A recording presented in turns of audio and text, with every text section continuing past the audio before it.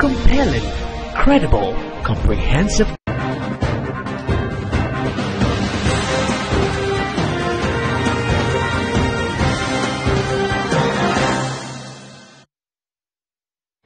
Hello again, welcome. This is State of Affairs. We have just 4 days to the elections, and everyone is talking about the elections. There are people who say they are voting because they want to see change. Others say they want continuity.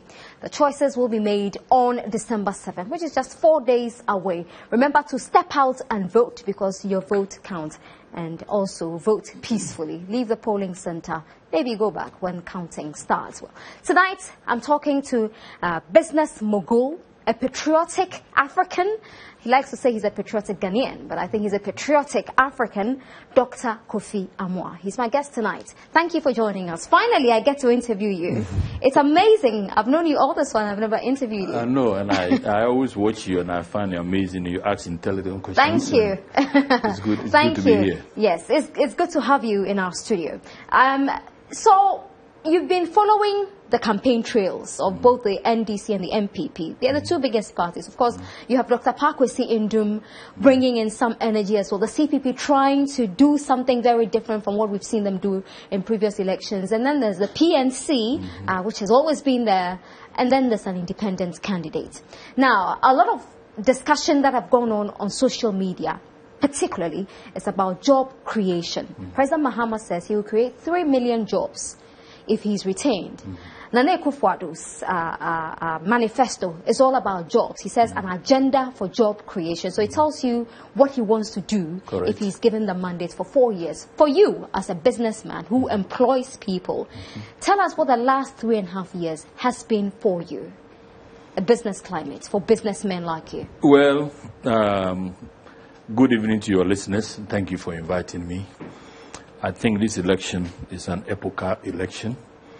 I think we are at a crossroads and we need to figure out what are the issues for the voters to decide upon so that eventually Ghana can start traveling on the right road to success.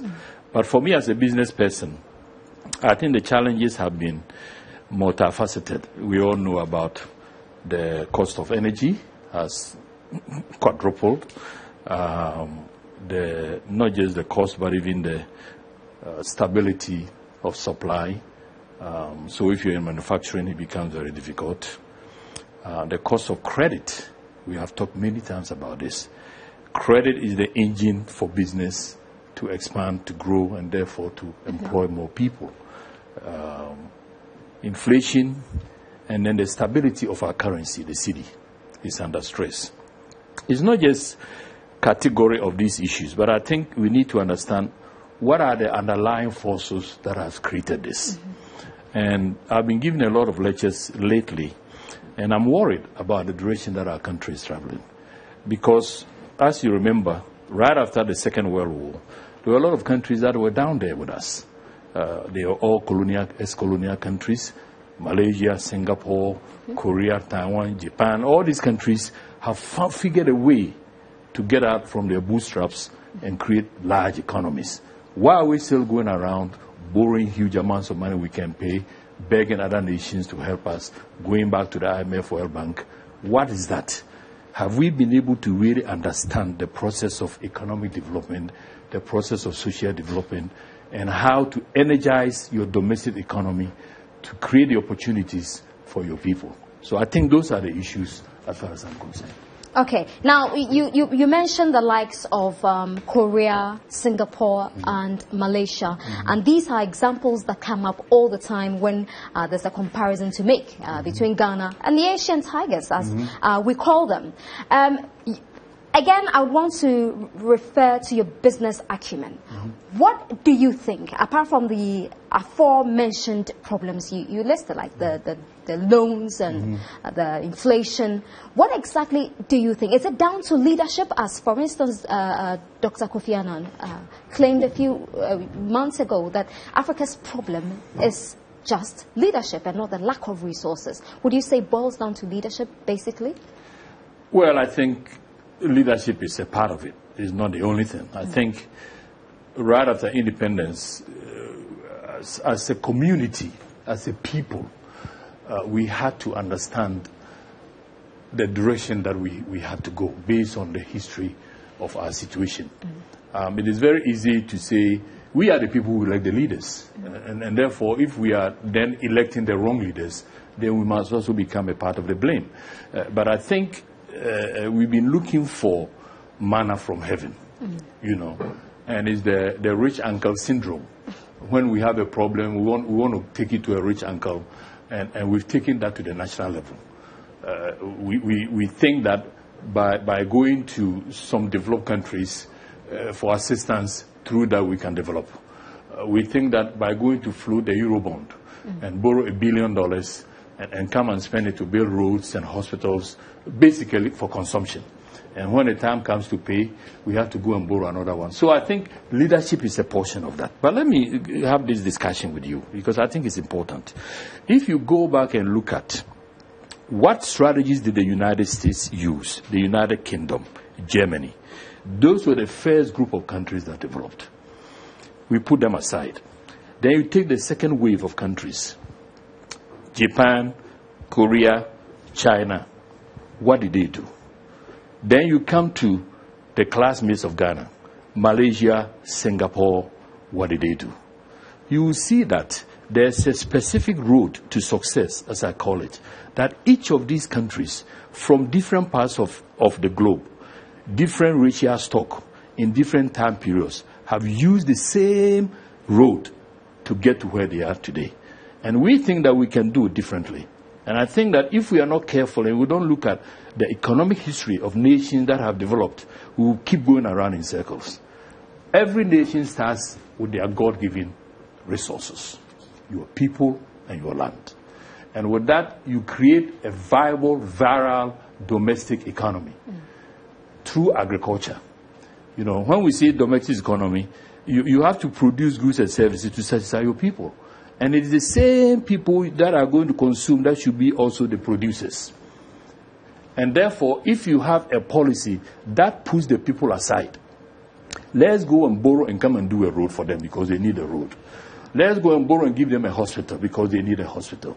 Let's go and borrow and give them a KPIV. Let's go and borrow and do this. The people are poor. Let's give them these things. But the government, for instance, says that these things create jobs as well. The construction of the roads, the construction of the hospitals are creating jobs. When they are ready, you employ nurses, more doctors. So it's a source of employment, isn't it? Well, it is a source of employment, but it is sustainable. Let me give you an example. During the Kofi administration, we hosted the Africa Cup of Nations. This required that we build 2 brand new stadia and refurbish the other 2, Kumasi, Accra, Tamale, Esipon. When you go there today, Esipon one, you will cry, you will weep. When you go to the Tamale one, you will weep. It is completely degraded, you know. So when you are doing something of temporary benefit to satisfy the people, now we have shining edifices. We have interchanges. We have new airports. We have another new stadium in Cape Coast. All these things are shining. So Ghanaians are saying somebody has done well. He's created all these things. I don't wish it, but I bet if we don't change course, in 5 years' time, all these edifices will be badly maintained. The hospitals you're talking about, you're creating nurses and all of that. You go to some of these, we have hematology department. You look behind the window, there's nothing there. So my basic position is that we Ghanaians need to understand that we need the culture of work. Government policy must incentivize us to work.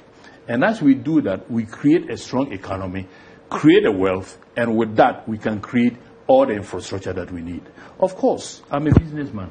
I borrow money, I use it wisely, I pay the loan back, I pay the interest, and I keep the rest. There's nothing wrong with borrowing. But if you borrow to consume, and you're sitting at home feeling good, turning on your air condition and all of that, where is the resource, the money going to come from to pay for it? That is my point. So you think one of the biggest mistakes we are making is borrowing and using it on consumption projects, basically? That is the fallacy of our situation. And the rich uncle syndrome I told you, I mean, everybody is saying that the NDC has done well. Of course, eventually we need all this infrastructure. But I'm using the stadium example to tell you that if you don't have the backbone, the capacity, to use it properly to benefit you, then at some point it's going to degenerate. So what should we be spending that money on? The monies we're borrowing, what should we instead be spending it on? Well, I have proposed a development plan to the nation. And that development plan also takes into what Nana Akufo-Addo is talking about, what is one factory, one district policy. And my three-legged approach is very simple. Agriculture, manufacturing, and finance. Now, the agriculture is very important because if you look at it, majority of our people live in the hinterland. If you look at it, we have the vast 91,000 square miles of land that Ghana sits on. Most of it is idle. And we turn around to import vegetables. We are importing fruit juice. We are importing canned tomatoes. When you say this, people think that it's a cliche. But it spells to me the fallacy of our situation. You understand what I'm saying? We are importing things that we should be able to grow on our own land by our own people, in which case the multiplier effect of this activity will create a viral economy to take us forward. But if we keep borrowing, and you don't have the strength of the economy with which the borrow funds can generate more money with which to pay for, and you consume it, you are going to be in a standstill. And that is where Ghana is. We will keep going back to the World Bank. During the Kofi time, we win ourselves out of the IMF. In the 80s, the Structural Adjustment Program, PAMS card, this card, that, we went through all that. None of these countries I'm talking about went to the World Bank. So we've come to a point where we must have confidence in ourselves. We must identify that we have God-given resources of a huge, fertile land that we can use. You have this youthful population moving from the villages to the city centers, looking for unavailable jobs. They are an asset. Don't you feel sad when you drive past them in the heat of the sun? You look at their faces with no hope. That is not leadership. And this is where I think this election is about changing course to say that Ghanaians must be respected. Ghanaians must become a part of their own transformation. It's not about somebody saying that, oh, vote for me, I'll come and do this for you. You have all these chiefs sitting there in their kente and all that, oh, Mr. President, we need this, we need that. That is not going to get it. We must become bold and start talking about these things. It is about getting our people to work. So many years have gone by that Ghanaians are beginning to be lazy. The culture of work is disappearing. You understand what I'm saying? You've been abroad. You've seen how hard people work. Some people have 2-3 jobs. You come here, we are walking around and all of that. It's not that the people themselves don't want to work, but the challenge and the incentive have not been there. Ghanaian companies are supposed to be the engine of growth. How can they be the engine of growth when they are taxed out of existence? When all the inputs they need to make things work are skyrocketed in terms of their cost. So we are just verbalizing things without meaning what we are saying. And this is where we are in the danger. Do you think basically the average voter understands or appreciates the enormity, the importance of this election to them? Well, this is why I came to your studio to try to have this discussion. Because I think some of them do understand, but I think we have to look in their face and tell them that, my friend, don't sell your vote. You sell your vote, you're selling your future. Listen to the prescription of the various candidates, the parties, what they say they are going to do. Now, if these presidential candidates represent a political party. Fortunately for us, the two big ones, they've all had a chance to rule Ghana. So we can go by their record. During the Kofi administration under the NPP, we made tremendous strides. Debt forgiving. We were HIPIC. When we came, we were HIPIC. If we are not careful, we'll get back to HIPIC again. We borrow money and we couldn't pay. And it became an albatross around our neck. Our little cocoa revenue had to go and pay on the interest on the loans. So there's nothing we could do. Fortunately, the debt was forgiven. We put our house in order. We win ourselves out of IMF. We got lucky, we found oil. So things were going smoothly. I think 2014, our GDP growth was 14%, the highest in the world at that time because of the oil find. Now, we started going to the Eurobond. We started going to China. we are up to debt in our neck. They go and borrow 1 billion. When the time is coming to go and pay, we don't have the money, so we have to go and borrow another 1 billion. It's become a Ponzi scheme. We must call a spade a spade. And if the NDC is telling us that they want to continue in the same direction, I think Ghanaians must reject that. That will not get us out of the mess we are in. And President Mahama is a good friend of mine, a gentleman. I like him. I think he's doing his best. But the best is not good enough. The policy set is wrong. Tepe has been wrong for the country. We need a finance and economic development minister who understands the creation of jobs, who understands... You think Tepe doesn't understand? Well, I can only go by what he has done. All he has done is go and borrow. And the people are unemployed. The youth unemployment is about 40%. 40% of your young people are unemployed. Majority, a great majority of graduates from the universities sit at home for 3 years, the average, before they get a job. What kind of country is that?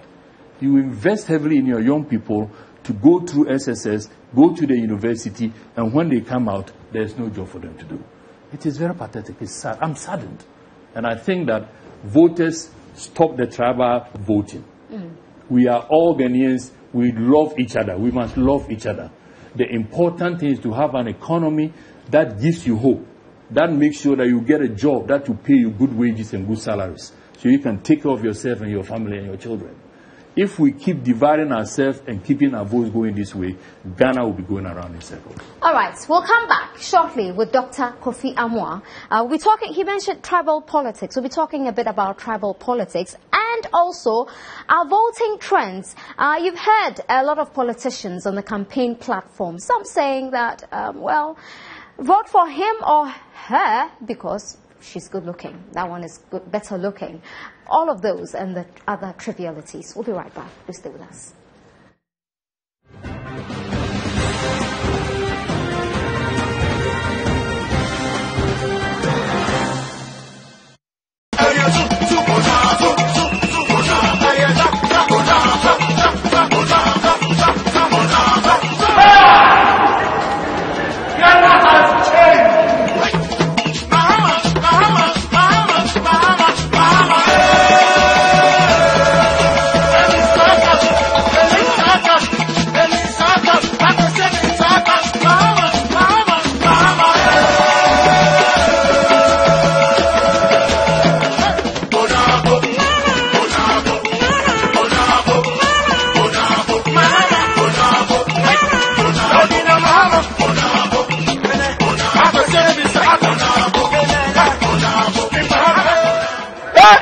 This looks like London.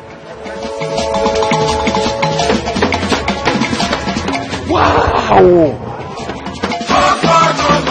Since 1985, Star Assurance, your solid partner.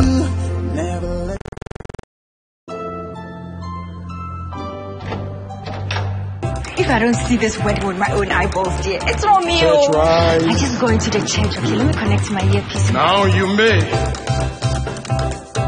Remember. Yeah.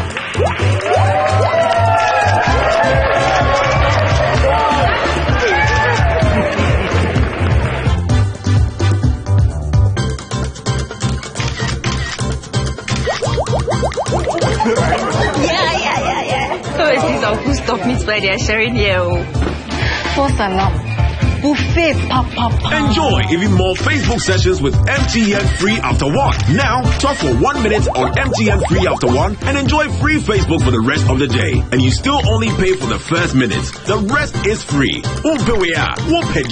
Dial star 315 hash to sign up now. MTN, everywhere you go. Our country has experienced 8 years of suffering and hardship under the NDC and John Mahama. Dubious judgment debts, economy in crisis, high tax rates, and over 3.5 years in darkness. Under Mahama's corrupt and incompetent government, local businesses are being killed. Trillions are being squandered. Ghanaians are losing jobs, homes, and hope. In Akufo-Addo's Ghana, it's an agenda for jobs, creating prosperity and equal opportunity for all. A decisive, competent, an incorruptible team.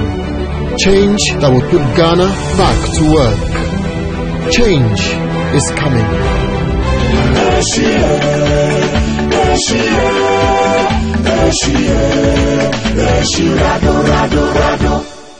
Don't be afraid to speak up this election season. Dial 3000 on MTN and Vodafone now to inform us on all election-related issues wherever you are. Speak up and stand up for peace.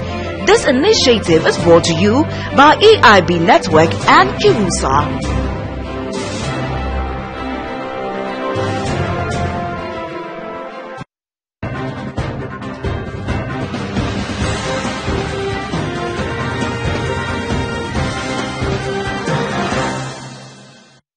Welcome back to State of Affairs. I'm here with business mogul and patriotic African, Dr. Kofi Amoah. And thanks once again for joining us here tonight. And I see a lot of you are sending in questions for Dr. Kofi Amoah on my timeline. If time allows us, I'll pose those questions to him. Hopefully, he'll be able to answer them very soon. But in the meantime, I've also got questions for him. So we'll go with mine first. Now, you brought up the issue of tribal politics. It's one thing we talk about every electioneering year. I mean, after the elections, we forget about it. But every time we go into that particular year, after 4 years, it crops up.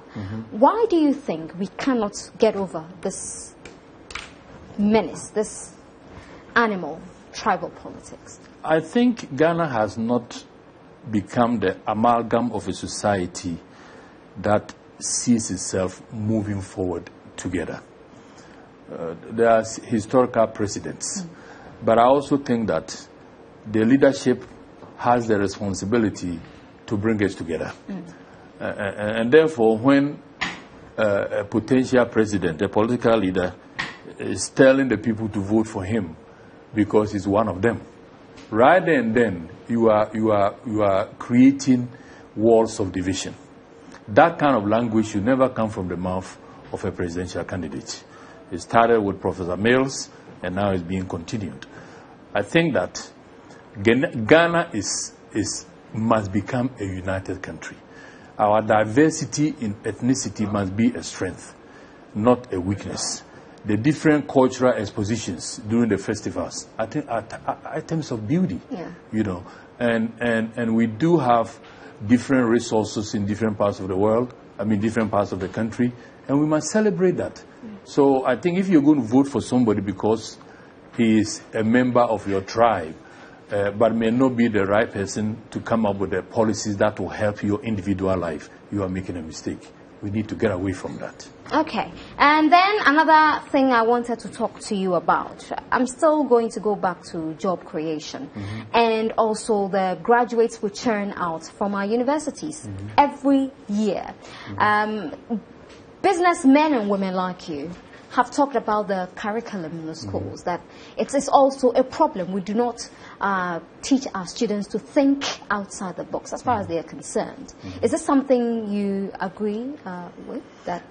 Oh yeah, I think that I go back to what the two political parties have always said, that the private sector must be the engine of growth. And therefore, what are the skill sets that the private sector needs? Is it engineers? Do they need biochemists? Do they need physicists? Or do they need people who have studied psychology, politics, and the like? You understand what I'm saying? So we have also talked about a national development plan. The Constitution calls for every president to present a national development plan to the people. And that national development plan by the Constitution must include agriculture and industry. Now, if we were to focus, as I said, all these countries that were down there with us and moved on, focus on agriculture and industry to become rich. If we're also to do that, then it will tail back into the curricula that we have in our universities to create agronomists. You understand what I'm saying? To have people who understand the storage of, say, tomatoes, so they don't go rotten. So the skill set we need must be a part of a national development agenda. If we were to say the next 7 years, Ghana is going to be heavy in maximization of agricultural produce. Then it calls for the curricula to tail into that. But if we keep saying that the private sector is the engine of growth, but it's disassociated, its needs are disassociated with that, what our university are teaching, then I think we're going So you think it's direction. become a cliche, this private sector? Yeah, because if the president of the country is saying that we are not producing the right kind of people, I have a problem with that. He's the president of the nation.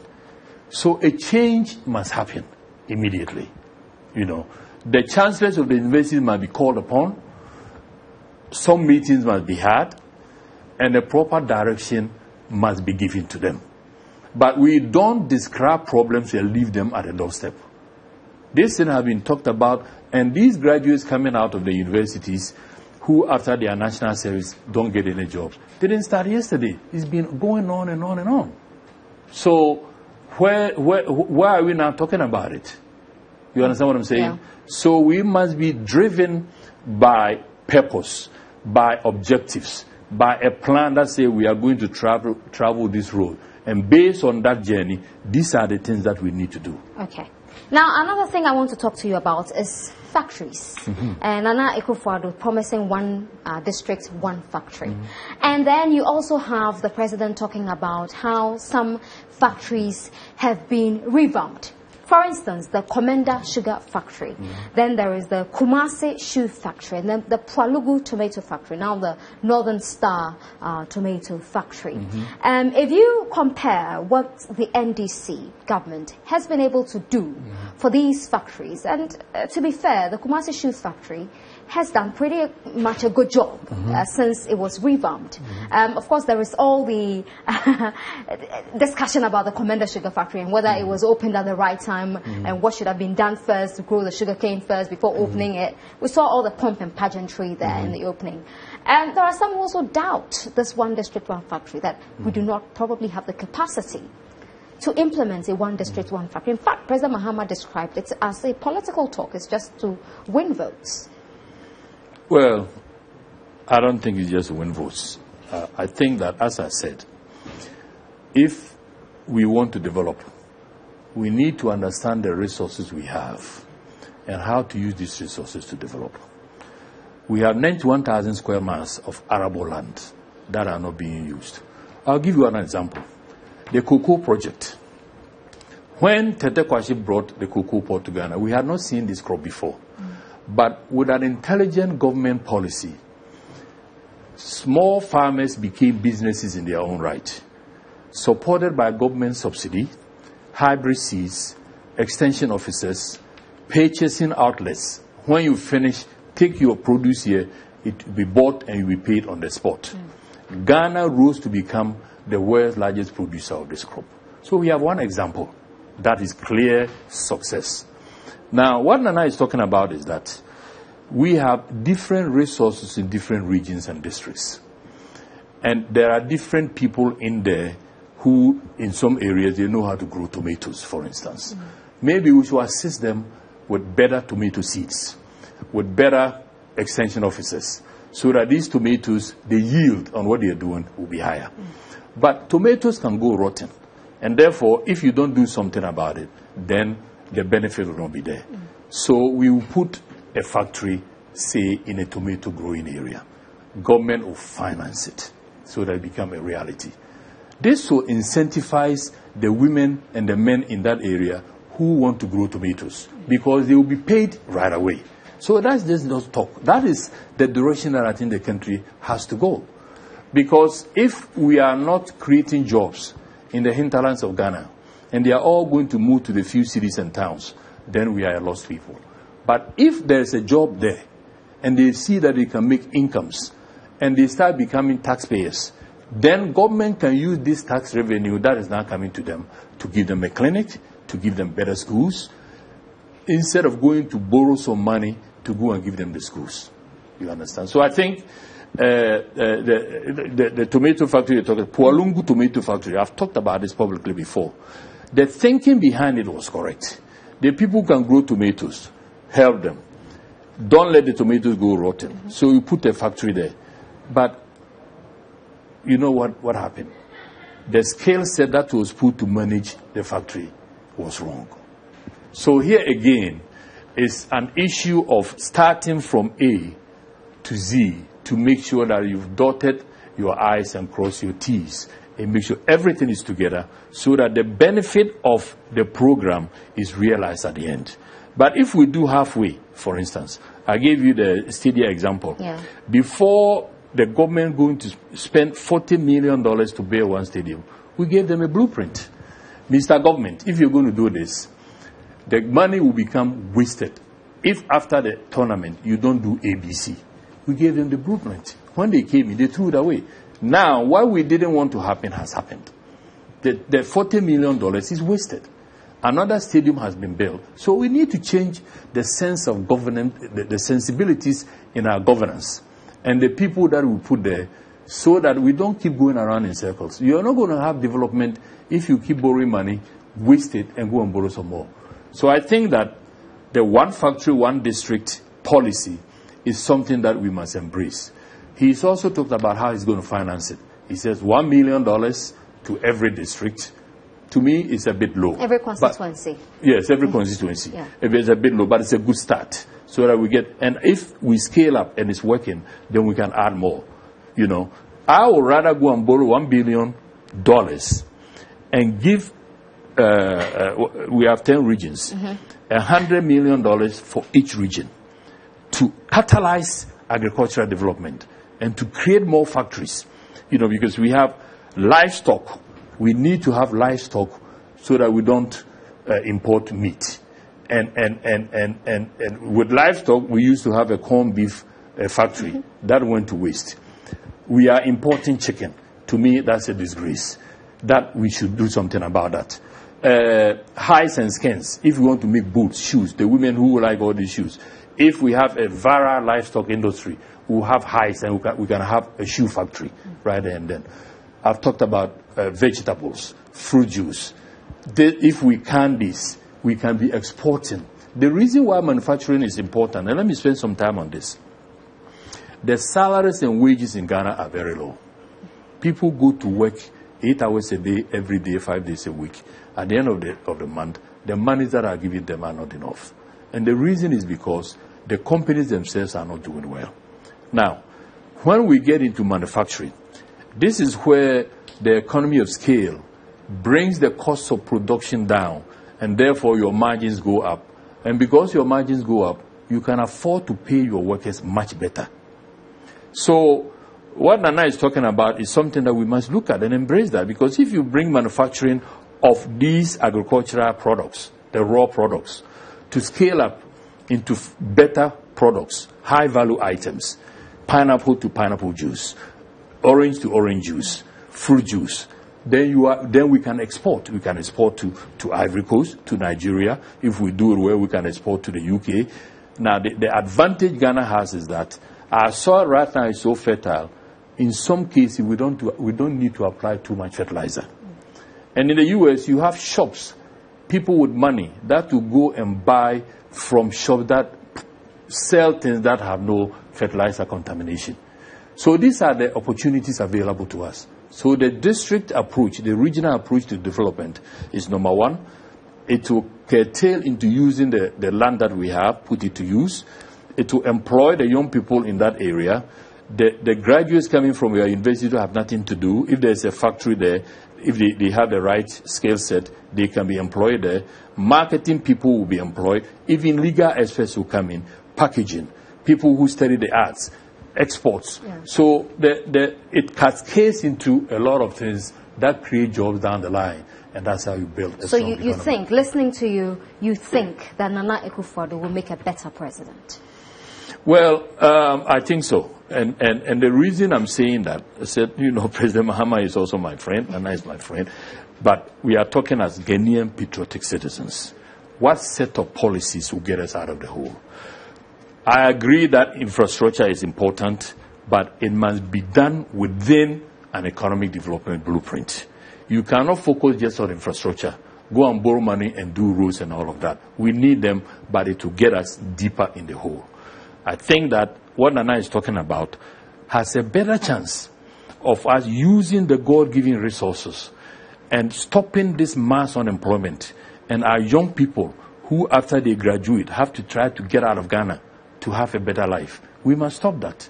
And therefore, if we have a development program that cascades on the resources we have and keep the people busy, like we did with cocoa, our economy will grow, and I think Ghana will be a better country.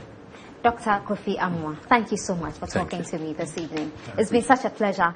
Before I go away, let me just take some questions that I'm getting from people on Twitter. I'll quickly just give you about 3 of those questions. All right. So Jamila too says that she wants to know from you what you think our leaders are lacking. Is it that when they travel they see things but come back and think that if we are in abject poverty and illiteracy, it works well for them?